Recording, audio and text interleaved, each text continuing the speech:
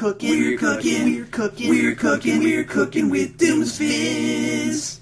Hello and welcome once again to Dooming with Cookvince. I, of course, am Cookvince, here to bring cooked doom to you. Today, we are going to be making Tzatziki sauce of doom. How do you spell Tzatziki sauce? Read the screen, or the description. Tzatziki sauce, while delicious, is extremely powerful, so I'm going to show you all of your ingredients of power. But first, you must don your proper shielding. If you have a welding mask, you might wish to use that. Of course, we will not be using a welding torch. Unless you really want to. Doomsvince, do it! You will need all of the following items. Greek yogurt. You may also use regular yogurt, but you have to strain out all the water. Good luck figuring out how to do that. You will also need a cucumber of medium or large size. Kosher salt. Garlic. Minced specifically. Red wine vinegar. Not red wine, not vinegar. Red wine vinegar. What is this stuff again? Mint flakes. Not minced flakes as my mind was telling me. And lemon juice. You will also need your handy pulverizer. Now, as opposed to then, now you will take your cucumber and wash it. You will wash it using water. Hydrochloric acid tends to erode away all of your cucumber. It may be your hands. I have already washed my cucumber because I utilize the thing known as forethought. Now, take your knife and cut off the ends of your cucumber. Not a lot, you just want a little bit. Just a little bit. A little bit, because they are not tasty. Doomsvince will clean his floor later. Feel free to use a large knife. I like the small ones because they tend to fit better between ribs of the cucumber. Re-wash your cucumber if you have dropped it on the floor. Do not be afraid of bruising. You're going to pulverize it. Now, take your cucumber and your knife and cut it down the middle, lengthwise, trying to keep equal portions on both sides. Both of them, meaning 2. Do not cut your hand. I recommend against it. Now, use your trusty spoon and remove the innards, nigh, the guts of your cucumber.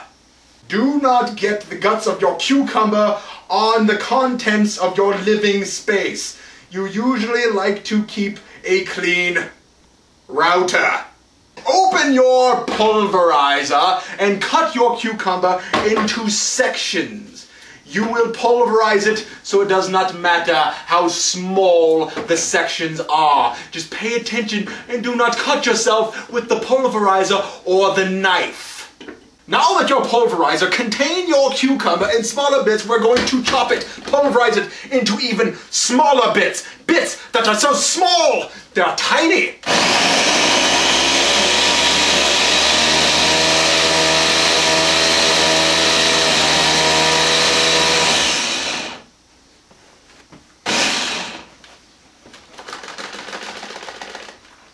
Sometimes they tell you, while making Tzatziki sauce of doom, that you should peel it, the potato peeler, which would be temporarily a cucumber peeler, but bear with me. I like a little extra texture in my Tzatziki sauce, so therefore I leave the skin on the cucumber.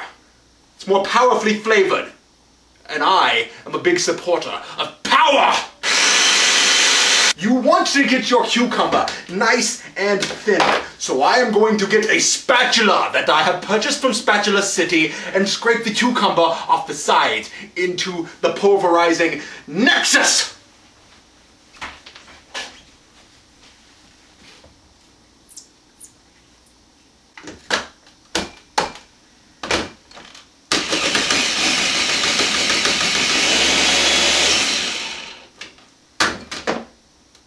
Finished. Finished pulverizing the cucumber, that is. You must keep cooking to have completed Tzatziki sauce. But Doomsvince, why are the containers still containing all the ingredients? Because we're not done yet. Why are you using that stupid voice? you have completed the use of your knife and spoon. Dispose of them! It is okay if it looks like a soupy mess. We are going to strain out most of the water. This is for flavor, not for texture.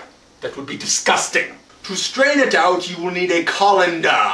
A colander is a bowl with holes.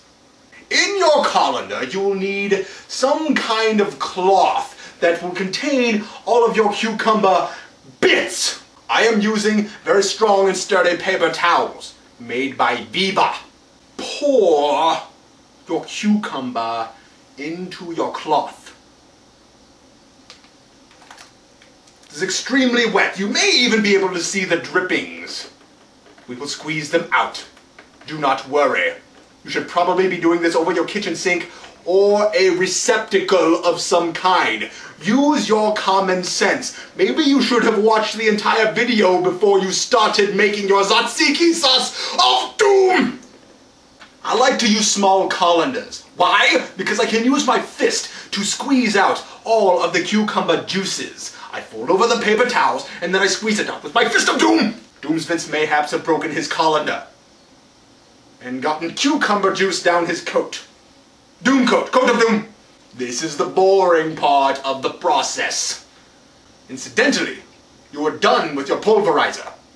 If you are making this with your doom buddy, let him clean the pulverizer while you do this. Or you can argue over who gets to do the boring part. Which one's the boring part? I don't know which one. Stop using that voice! It is important that you get as much of the water out of your cucumber as humanly or doomsarially possible. It might be necessary to start the process over again with new paper towels. Now that you have finished straining your cucumber, you may dispose of the juice as you wish. Retrieve a new bowl, or you may simply dry out the one that had the cucumber juice. I recommend draining it. You will run out of paper towels. Use your common sense. Place all of your ingredients in one bowl. I'm about to give you the measurements. Use your brain. 32 ounces of Greek yogurt. This entire container is 32 ounces of Greek yogurt. They have not put a tab on here. They have not made it easy for Doomsvince. Aha! Doomsvince succeeds! Place all of your Greek yogurt into the bowl. All of it, provided you have 32 ounces. Where's my spatula?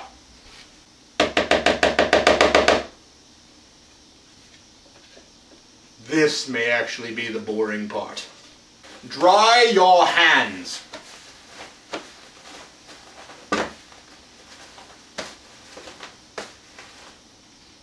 That seems sufficient. Next, we will add the kosher salt. You want approximately 6 pinches of kosher salt. How much is a pinch? You use your fingers and you take a pinch. 1, 2, 3, 4, 5, 6. Doomsvince is good at guessing measurements. You also want 6 pinches of dried mint. Mint is very strongly flavored. Stop stirring, you're not done. 5 tablespoons of garlic. Not more, not less, 5. And now you will use your red wine vinegar. Put the red wine and the vinegar away. It is not the same thing, I assure you. You will be removed from the Doom Squad. The basketball team will miss you. However, you may remain a doomsayer. 4 teaspoons of red wine vinegar.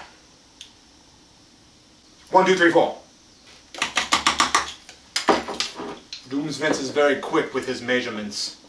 And finally, 1 tablespoon of lemon juice. Make sure the lid is nice and tight while you shake it. Now you will add your 1 tablespoon. Is that right? Yes, that's what the recipe that I made says. 1. Do not keep counting. That is counterproductive. You may begin stirring.